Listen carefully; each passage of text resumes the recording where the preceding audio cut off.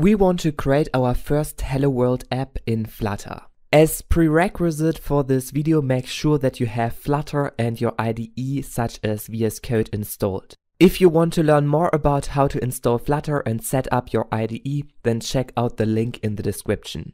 Let's follow 3 simple steps in this video. First of all, we want to create our Flutter project. Then we want to create our Flutter app UI, and after it we also want to run our Flutter app. Therefore, we get started in VS Code, and here you click on View Command Palette.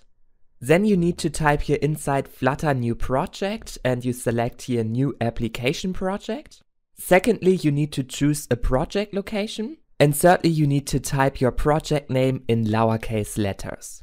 Lastly, you press Enter, and then your first Flutter project will be created.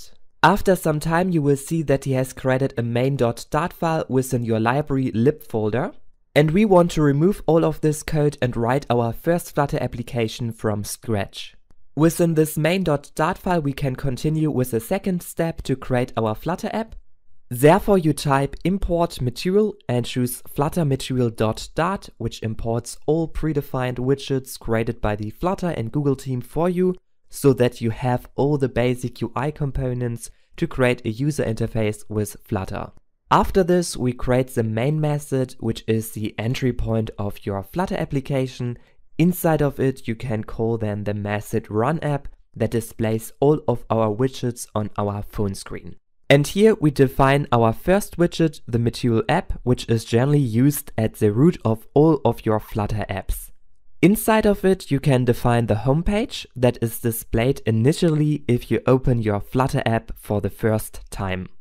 Within this basic structure, we create then a text widget containing the 2 words Hello World. As the last step, we want to run our Flutter application, therefore we go to View Command Palette. And here inside we type Flutter Launch Emulator and press Enter. On macOS you can press again Enter to open up the iOS simulator. And on Windows and Linux you need to create first of all your own Android emulator. Therefore simply watch this installation video, which I have linked in the description of this video. After this you can choose your emulator or simulator and press Enter. And with this, a simulated Android or iOS phone will be launched on your computer. And lastly, you need to click here on this run icon in your editor. After some time, you will see that the Flutter app will be launched on your phone, and it is also displaying then this text Hello World in your application. To display your text inside of the center of your application, you simply go with the cursor to this widget text. And then you can click here on this icon on the left side and click on Wrap with Widget. And here we put then a material widget around. And with this material widget, you have now also here inside another property, which is color. And here you can basically choose then a color as a background color. And then you can click here on Hot Restart. And now you see that our screen has here a red background color, which you have defined here. And the text Hello World is then here also displayed in the left side corner. And secondly, we also can center our text, therefore go with the cursor again here to this text widget, and then you wrap here the center widget around.